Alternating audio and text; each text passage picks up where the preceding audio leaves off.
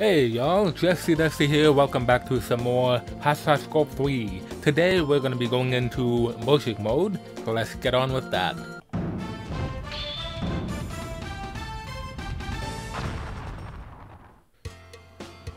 Here we are, Western Valley in the summer. Okay, hopefully this time I can actually win, although that ball looks like it could go in the bunker. Okay, no. Good job. Whew. It's really not good to go into the bunker when you're using a powerful character. Because even though you could get the distance, you're probably not gonna go that far, even if you try to up the club to that high of a distance that you're trying to hit at. So it's really pretty hard to beat Toni because he seemed to do so well. In proximity to the hole. He seemed to get close to the hole in a lot of cases, and I just can't seem to get good luck on many of these holes. That was an excellent vector. I think I do well on Your ball went into the H2O. That is the reason why I'm failing the match left and right, because of crap that happens just like that. I really don't get why I had such a terrible time with this. Well, it's not that I'm having a terrible time playing this, it's just having a hard time beating the opponent. Because they seem to do well almost every time. And if I suggest you let me win. And if I screw up on a hole, I'm just losing that hole no matter what. So it ends up adding more losses in the end that I can't come back from because of stuff like that. And Toni just seems to play the hole just like that every time. And he gets birdies almost every time too. So I really don't know why this is happening to me. Okay, I'm gonna do that. I really don't like that. And it seems like no matter what I'm trying to do, your ball's in proximity to the hole. That's a I conceivable try birdie. to undershoot, it still goes past the hole. I just don't get it. Get in there, ball. Okay. Nice birdie. We're going deep.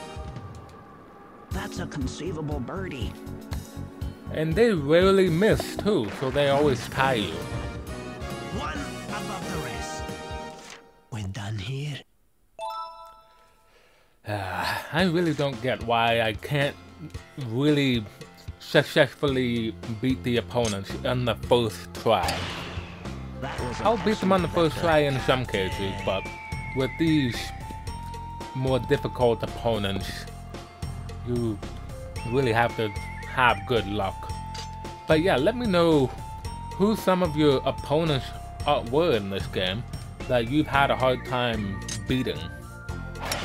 Who was the #1 person that you couldn't beat? In how many attempts that you tried to do it.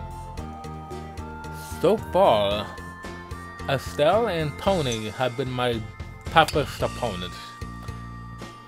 And I say that because I've been doing like more than 5 to 10 attempts at trying to beat them.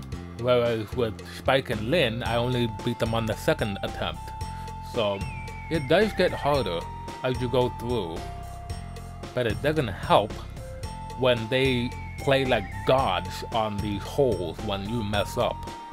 We have a right to left slice, and the wind is going left, so we need to move it a little bit over. Backspin. That was an excellent vector. Okay. It doesn't really curve that much though. But that was a pretty good shot. Proximity to the hole. I'll take that. As long as this guy doesn't hit the ball in the hole, Your ball's in proximity to the hole. Captain. That's a potential eagle. Cause he did do that at one point. He did. That was an amazing We're eagle. going real deep. I did land on the green to get a birdie, but Toni wasn't even on the green yet. But he did a chip-in that he used super backspin, and then it just went right in the hole. So yeah, I really don't get why some of these idiots play like gods when you're trying to beat them in 1 or 2 attempts. That was an excellent vector.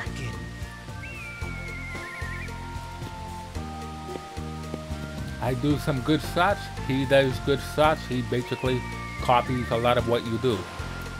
So, it does get... Wow. I'm behind those trees, that's not a good sign. He messed up there, but... Unless he's really out of bounds or really in a bad spot, he's still gonna beat me on the hole. But I have a chance to, That was an excellent vector. beat him here. The only thing is, I can't do much of the way in side spins. I can't do side spins as well with John here because his spin stat is so low. So even if I try to do backspin or diagonally down to the bottom right, if I try to do that, it's still not going to go as high as I want it to or around. I can't go left to right because it's still going to go way over here. My only hope is to make it through the gap between these 2 trees right here.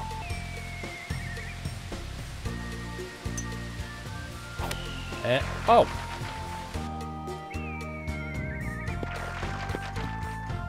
Your ball's in proximity to the hole. Well, that surprised me. I didn't think he was gonna have a high trajectory, but I didn't need to worry about that then. Okay. So that does help. An excellent approach. That's a conceivable birdie. Alrighty. Get your butt in there. Nice birdie. You gotta be kidding me. Okay. Note to self. John has a high trajectory. It does help. Very, very nice. Whoop, whoop, whoop. That was an excellent vector. Whew. Although the high trajectory doesn't always work, because when you're in a bunker, you generally have a lower trajectory, even if the character has a high trajectory shot. Most unfortunate.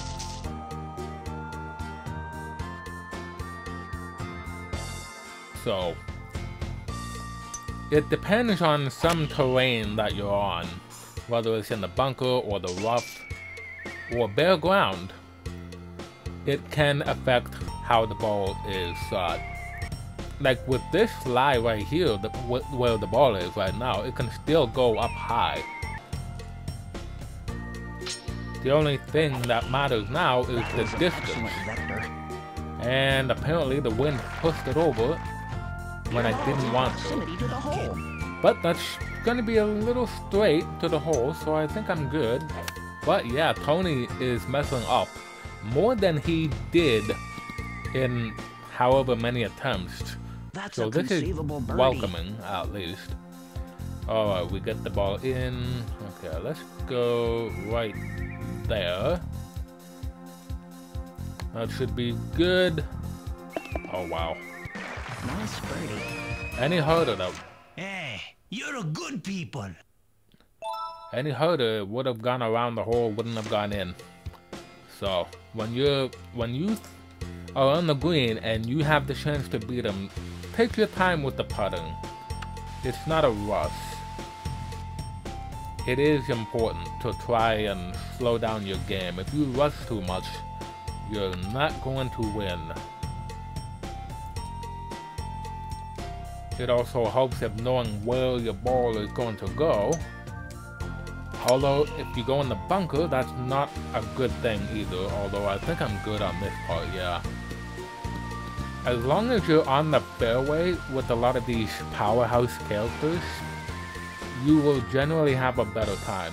And I don't recommend using bigger clubs and bigger balls or whatever other club and ball that would decrease the control and impact stat. Those two are the most important stats you need for using powerhouse characters. I need to do this. Ugh. Come on, get... Oh, well, I'll take that. Your ball's in proximity to the hole. I didn't like where the ball went on there, but at least it's on the green. And he's going over there. That was an excellent vector. So I have another putt. As long as he doesn't get par, if he gets bogey, then I have 2 putts to work with here, and I can still win. So you really just have to hope that your opponent messes up a lot. An excellent approach. And believe it or not, this is the most times on the front 9 that he's messed up. Although now he is going to be able to get par, so I have to get this in if I want to win this hole. But it doesn't really look like it's going to let me get it in that easily.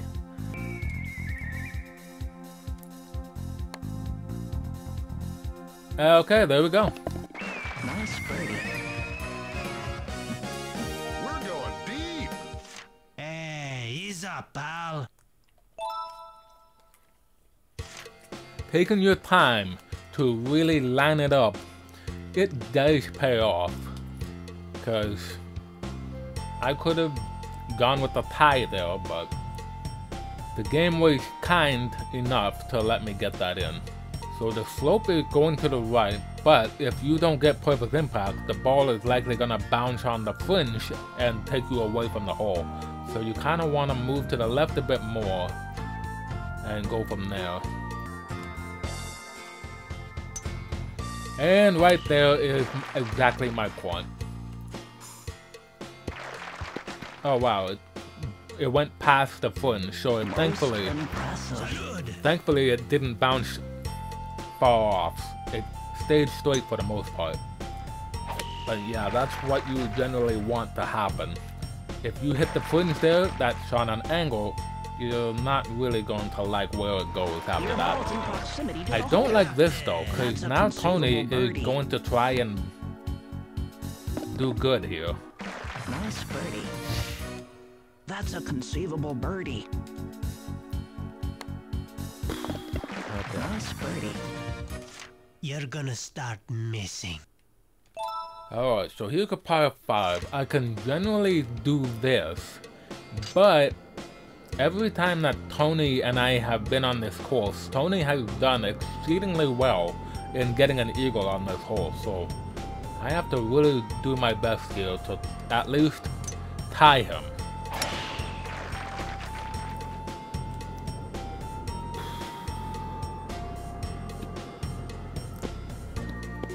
Alright, 300 yards, not too bad. And yes, he's going over there, which is a good thing. That was an excellent vector. Because that does mean that it's going to be a longer shot to the hole on the second shot. Yes. So he's not going to make it over there. So he's going to go over there, where I am. So he's actually making it easy for me to win on this hole. But I have to get this on the second shot, get it on the green. Although, he just messed that up. So now I have 2 chances to do this. Unless he magically gets that chip in. So, let's do this. That's probably not going to make it. I should have hit harder. Unfortunate. But at least it's not stuck in the sand. At least I can actually get it out. relatively easily. Although, yep, Toni just screwed up again. So, yep, I win this hole, no problem. I can take a couple shots here. I'll be fine. So, yeah, it really comes down to... Wow. Check your calculations. He really tried to be a show-off with that call. But, yeah.